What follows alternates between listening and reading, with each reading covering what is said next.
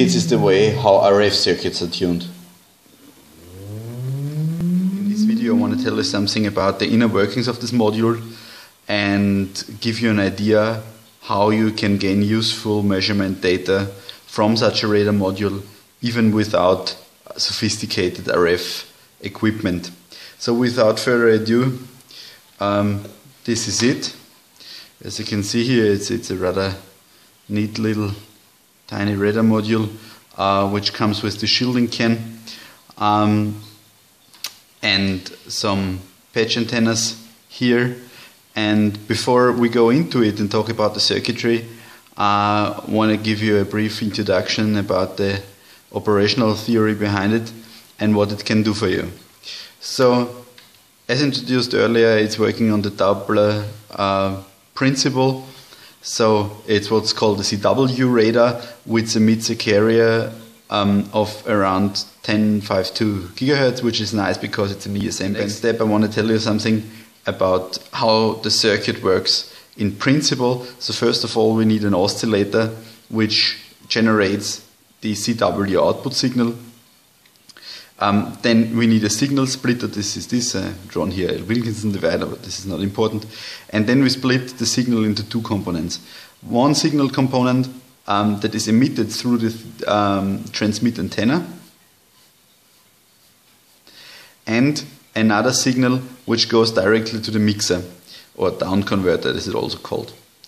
And when we place this module somewhere where it's going to face some moving object, then of course any kind of object that is present there will reflect the waves that is emitted from the TX antenna. They will be picked up by the RX antenna and will be also provided to the down converter or mixer.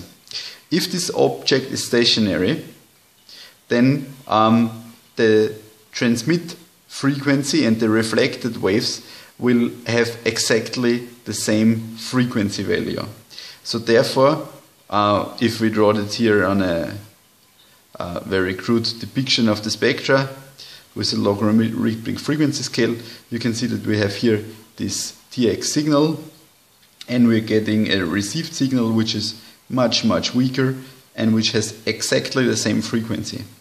So the down converter basically subtracts these two frequency values, and we end up with a frequency of 0, which is of course if this target now moves with a certain speed, then the reflected wave coming from the object will have a frequency that is slightly altered. So this is the very basic operation of the circuit, but how can we accomplish this at the price point of only a few euros? So if you take off the shielding can, you are ending up with a picture something like this. And at first glance it looks reasonably complicated, but as we can see it's an ordinary FR4 circuit board, and then on top of this we have this shielding can and an interesting looking screw here which lines up with this white plasticky piece. I have to say that in the example that I have present here on the bench, the production quality is not precisely excellent, since the white stuff you see in here is actually a lot of glue just splashed over the board because somebody did a rather crude job with attaching this dielectric pellet here, but yeah, it still works. So what we can see here from this picture is that we have two basic circuit sections. The first one being the oscillator circuit, which is located down here. Then we have the connecting line to the transmit antenna, and then we have the input of the receive antenna, which goes to the mixer stage, and then here is the connection for the IF, for the intermediate frequency output. So how does that really work? I have here an enlarged view of this overall circuit, and we go through it step by step. So first of all, we have here the supply with 5 volts DC, which just got an resistor in the kilo ohms range to bias this amplifier here, these 4-pin devices. It's a very typical kind of way of packaging chips for high frequency applications. And then we see a lot of these circuit components which are called radial stubs, which in this case here work as suppression devices for RF, since if we wouldn't have them in place here, we would see that a lot of RF signal actually leaking out through the bias circuits and doing all kind of messy stuff. Interesting about this kind of circuit with respect to all the other cheap Chinese Doppler sensor module is that this one actually uses a more or less proper oscillator using such a dielectric pellet. They had been very popular in times of analog satellite TV, where we used a lot of them in the low noise block converters directly at the antenna. Now they are not so common anymore.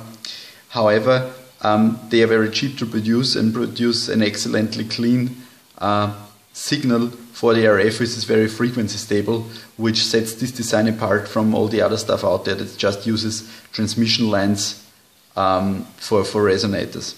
Then we have here right at the output of this amplifier an interesting line configuration, which I guess has an electrical length of about 3 times lambda fourth. So we are transforming here like an open circuit into a short, into an open, into a short again.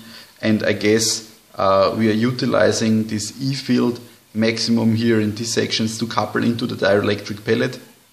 And then the dielectric pellet in return couples onto this about lambda half long line. And this forms the resonance circuit which drives the oscillator section. It's very interesting that the screw we saw early on in this shielding can here is located directly above this dielectric pellet, and this actually allows to alter the resonant frequency of this pellet slightly due to capacitive loading. So this could be used to tune the overall circuit to be within, for example, an ISM band, or to get the maximum sensitivity out of it. So this thing is now happily resonating at 10.5 something gigahertz. We have here just an ordinary coupling capacitor, and then we're coupling out the signal onto the transmitter. Now we are getting back our reflected signal, which is hopefully slightly altered in frequency in order to produce an IF output. Then we reach the mixer stage here, which is driven by the oscillating signal from by the oscillator signal on one hand, serving as a reference, so to say, and on the other hand, we obviously here need some kind of balanced way of supplying the received signal here in order to gain the desired IF signal. So they've introduced a lambda half line here. This performs down conversion, and here again the radial stub is rejecting the RF, so this stage kind of serves as a low pass filter, and only the baseband signal can leave the signal trace down to the Even though this is a rather appealing design, for switching on and off some kind of circuitry, this IF signal itself is not really well suited, because as we introduced earlier, we have probably very weak AC signals which are in the range of some hertz, starting around 1, 2, 3 hertz, going up to maybe a kilohertz if we're lucky.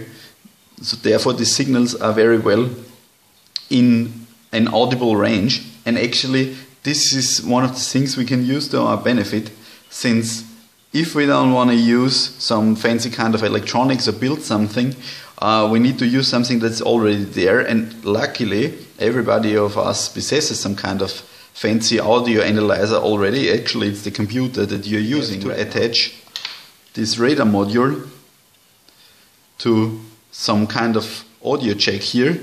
As you see, I have only soldered the shielding to the ground pin and the signal lead to the IF output, and then I can attach this one directly to the sound card of my PC. And here I have fabric cobbled together an even more crude setup in order to measure the frequency response of this unit by using this speaker with a bit of copper foil here as a target. And if I now play back a test signal, which will be a frequency sweep with this speaker, the membrane vibrates, and as you can see here in the frequency domain, we are getting actually a pretty decent response as long as the frequency is not too high. Now I'm sweeping from 10 Hz up and down to 1 kHz, and as you can see here, at the moment we're getting below the 300 Hz mark or something like this. We are getting a pretty good response until it starts fading away.